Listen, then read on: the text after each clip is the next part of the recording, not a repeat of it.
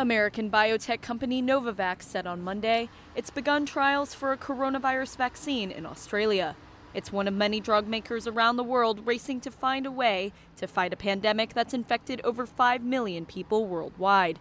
Chief Scientific Officer Dr. Gregory Glenn explains. What we're bringing to the table is a very strong immunogenic vaccine. It gives you functional responses. We've recently seen in our animal testing very strong what we call neutralizing antibodies, which should be protective when they're induced in humans. The trial involves more than 100 volunteers in Melbourne and Brisbane.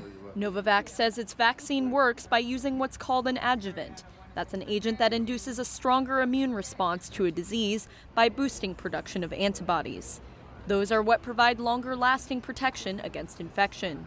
So on this virus, it's unique. It has a structure on the surface that binds to a human cell, and that allows it to inject its own genetic material into that host cell, and the host cell, a human cell, now becomes a virus factory.